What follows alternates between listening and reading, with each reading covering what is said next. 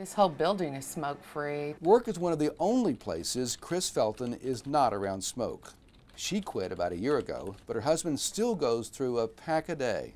He is back smoking in the house, and probably the best present he could give me someday would be for him to quit. Even though she broke her habit, Chris's continued exposure to secondhand smoke still puts her at a significantly higher risk for lung cancer. That the rate of cancer in non-smokers who are exposed to tobacco smoke is about 25% higher than in the non-smoker not exposed. The new research also shows there's a direct correlation between the number of years a person is around a smoker and their cancer risk.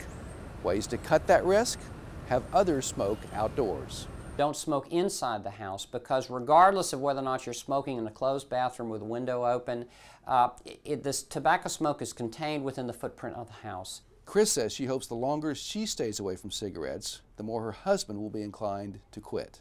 So I hope that he sees, you know, that, oh, well, that's not so bad.